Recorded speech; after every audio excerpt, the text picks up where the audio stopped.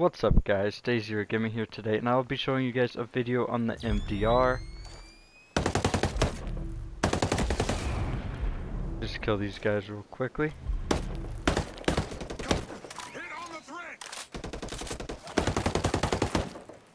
Alright, so you can already see how much this thing jumps. Let's see if it does well in a weapons test, as well as, get 25 meters away from it. So here's me just shooting at full auto. You can see pretty bad. So here's me controlling its rate of fire. Still really bad. So that's the pre-test. Now let's get in and check the weapon itself.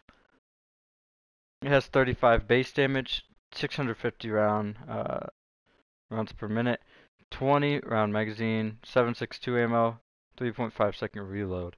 Single shot and full auto. I'm guessing it has an option for burst. It does have an option for burst. Hard hitting, lightweight, bullpup, difficult to control, high range and damage. So now here's its upgrades: +1 accuracy, +1 damage, +4 range, and +2 reload. +3 to range, +1 to damage, and +4 to accuracy. And then it also has +2 to reload speed, +2 to range, +2 to mobility, and +2 to handling. Its passive bonuses are after a kill +5 damage, after a kill +10 mobility, and after a kill +10 handling. It can use the 7.62 control shield, compensator, flash, hider, muzzle brake, suppressor, hive silencer, etc. Magazines are extended mag or standard mag. Its standard magazine only holds 20 rounds, so extended holds 25. Its muzzles are right here. I already went over those. Its rails are the AT Pile 3, the Maul, the PEC, the roll cover, and the rangefinder.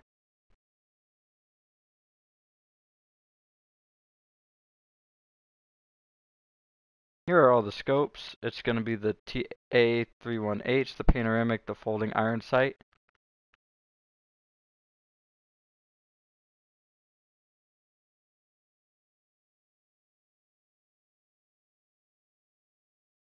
The EXPS3, the EXP3XG3, the digital sight, and the Comp M4 sight.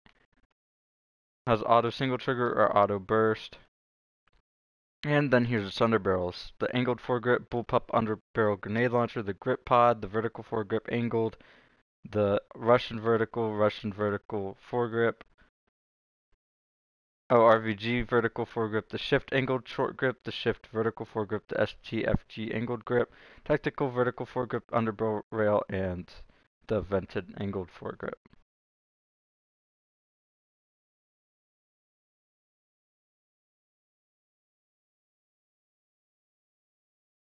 And here's my weapon. So now I will test it again, now with all these upgrades.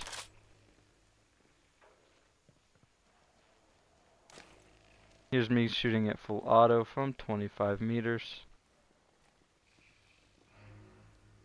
A lot straighter. Still kind of goes up. Now let's see how it is with me controlling it. It still jumps quite a bit, but it was mostly like within a circle. So there you guys go.